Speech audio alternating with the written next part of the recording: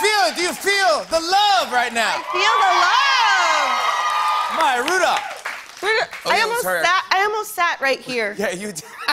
No, we got rid of that part of the couch. What happened to your couch? Did We you got rid of that downsize? part. We're downsizing here, so yeah. Now we have it's more of kind of like a love seat. Love seat. Yeah.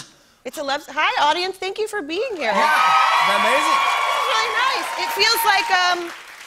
It feels like the before times. amazing? It does, right? Do you remember the before times? I do remember the before. Is that what you call them? The before times? Yes. Yes. The before times. The before times. Yeah. How is the family? How's everybody? Everybody's great. I brought them out for this trip because we haven't been anywhere. You know, we haven't traveled in a year. And my family, like my kids, really love Saturday Night Live now. So Pearl? it's funny. Well, Pearl. You've known the longest because I had her when I was on the show. But she doesn't remember. Like I said, we were coming to the show, and she said, "Jimmy Fallon knows who I am." I was like, "Jimmy used to hold you." Yeah, Pearl. I sang to you. This is like our first real, vacation. Wow. I know. Because you were coming back and forth, LA to New York, to do Kamala Harris, which congrats on the Emmy, by the way. Thank you. That's kind of.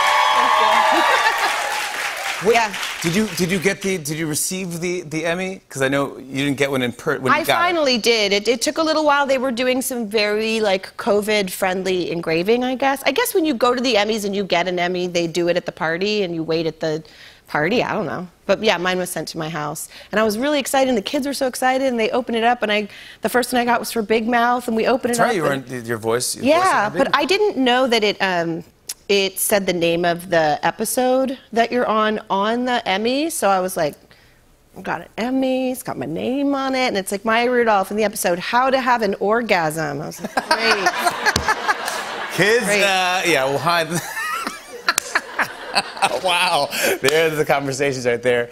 I wanted to ask you, because obviously we always, for some way, we end up talking about Prince on the show. I know. Which is great. It's a staple, I think, right? I think I can't look across the room at Quest and not. It feels right. Do you have a lot of Prince things happened in this building? I might add. Yes, that's correct. Yeah. Did you have Pearl when Prince was musical guest? You know what? I was on maternity leave actually when I didn't know when I was coming back, but I was, fully brand new baby. I think she was about 3 months old, and then I found out that Steve Martin was going to be the host and Prince was going to be the musical guest, and I was like, I'm up. Got on a plane. We brought Pearl. She was still a loaf of bread. She was so small, and we flew out here. Brought my breast pump, brought everything. I mean, when you have a brand new baby, it's very sexy. So, oh wow, it sounds sexy, yeah. Yeah, no, but brought everybody. It was really exciting. I mean, Martin and Prince. Oh my God! I mean, that's like a Maya Rudolph, baby Maya dream sandwich. Did you ever get any memorabilia or do you have any Prince stuff or I am lucky enough that now it's known that I love Prince, so it's not a secret anymore. Everybody knows. People are like, hey, you like Prince? Okay, great. And a friend of mine gave me his belly chain. I have his belly chain. Wait, from his belly. Yes, of course. That's where he wore it around his belly. Yeah, in the mountains video when he's got the little pants and the thing and the vest. Is that the vest look? Yeah, and the little good meat. It's like the bolero jacket. Yes, bolero jacket. And the hat and the good meats right here. There's a little cutout, and then there's a little gold. Yeah, that. You have that. I have it, and I wear it around my neck because it does not fit around my neck. I don't know whose waist would fit. I mean, Prince, I guess. Just one person. Just one human being. That's wild. I take it like this. Oh, come on. You miss him. I want to say congrats because here you are on the cover of another magazine. Oh, thank you. I'm on the fold. Yeah, look at that. Ooh. Look at this. This is the Vanity Fair. She really got down there. She really got down there. Look at this. This is by Rudolph. This is. Oh, sorry. I'm known for my splits, apparently. Now. I did not know you could do a split. I can't. Okay. There you go. Those are not my legs. Those are not your legs. Good. All right. Good. No, I think my dad was like, "Wow." Yeah, Dad, no, it was I never don't that. know how to do the splits, nor did I ever know how to do the splits. Even when you're like a kid and you just like drop it. Yep. You know, kids are just like, poof, like watch this. Yeah. I was not that kid. You were never that kid. I was like, watch this. Ah! It's like, oh, my, oi, oi. Oi. I love just hearing your voice, and I bring this up because obviously you won the Emmy for Big Mouth, but now you're in a new movie. Yeah, an animated movie.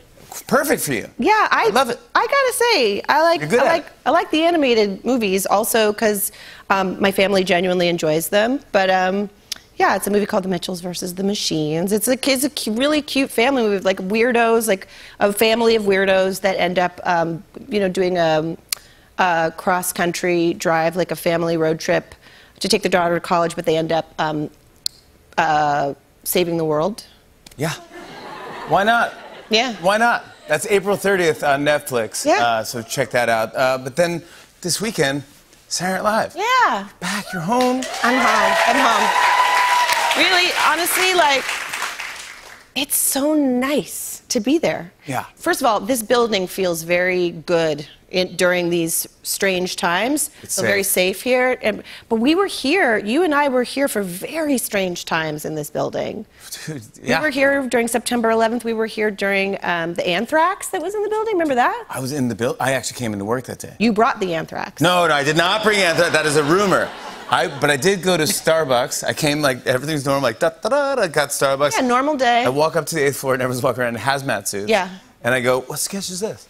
I'm like, oh, dude, you shouldn't have been here. You didn't check your messages or whatever. I was like, what's going on? My cousin called me and said, your building's on the news. Are you going into work today?